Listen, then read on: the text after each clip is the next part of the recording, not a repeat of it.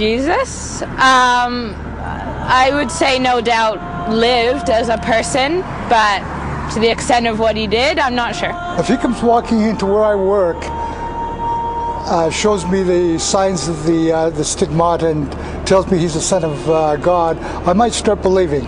I don't believe in God, first of all. Maybe because I grew up in like an age of science. I have a lot of different thoughts and theories on Jesus, but I don't think coming back from the dead's really possible.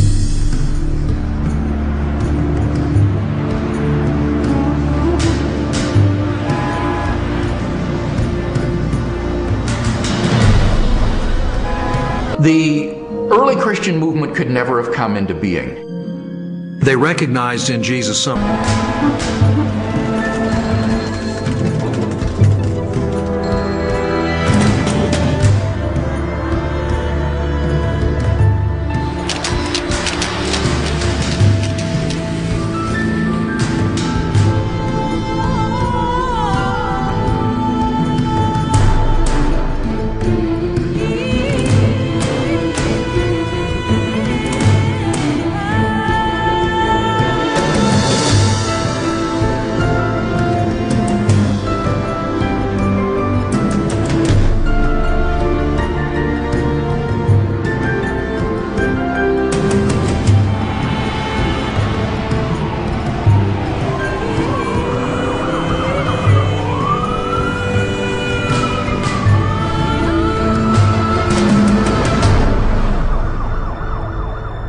I just thought the idea of an all-powerful, all-loving creator of the universe was just an absurd idea on the surface of it. It wasn't even worth my time to check out. As far as Jesus was concerned, I thought that if he existed, and I wasn't sure whether or not he ever did, he was probably a nice guy, he was probably an excellent teacher, but he certainly wasn't the Messiah, and he certainly wasn't the Son of God.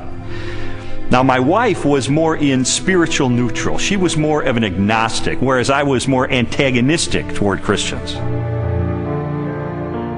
I just didn't know where all the pieces fit together. I didn't know who Jesus was or how he fit into the picture. Lee was antagonistic towards God. I was simply confused. There really was no room for God in my relationship with Leslie when we were dating and when we got married, but you know what? We were happy. We didn't have any problem with that. When I first started going to church, Lee responded very negatively. He basically told me that this is not what he had signed up for. That when we had gotten married, he had life planned in a way that did not involve church. My biggest fear with Leslie was that she was going to turn into some religious prude or something, and I thought nothing good can possibly come out of this. But even though I had all these negative ideas of things that were going to happen, in the ensuing months I began to see positive changes in her character and in her values and the way she related to me and the children. And it was winsome and it was attractive. And so when she invited me to go to church with her on January the 20th of 1980, I thought, you know what, I'm going to go. Get her out of this cult, that she's gotten involved in.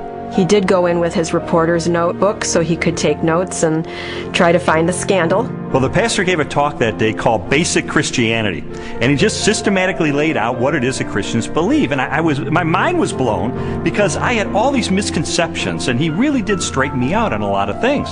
And I remember walking out that day saying two things. First of all, I was still an atheist. He didn't convince me that day that God exists.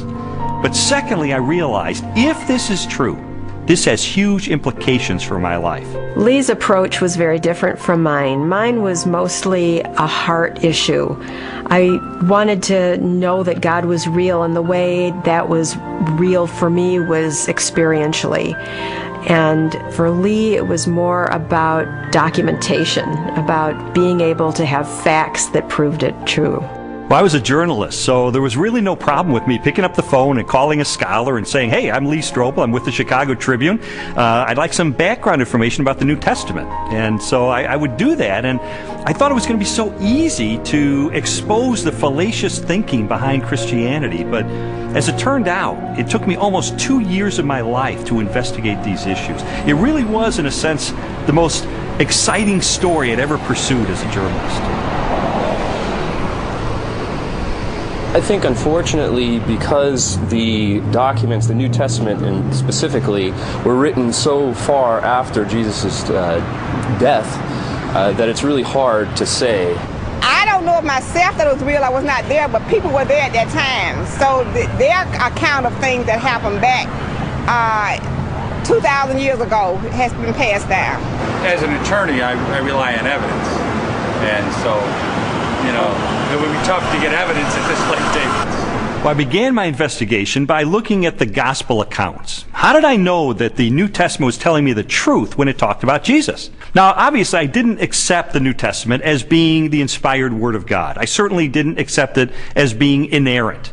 But what I had to accept it as being, which it undeniably is a set of ancient historical documents. And I knew that historians had criteria that they could apply to determine whether or not these documents are trustworthy. So those are the kind of people who I pursued. I went after the heavy hitters. I went after the expert witnesses who could help me sort through these issues.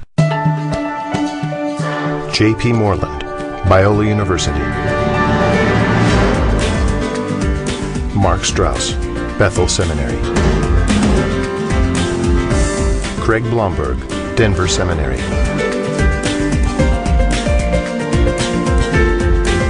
Craig Evans, Acadia Divinity College.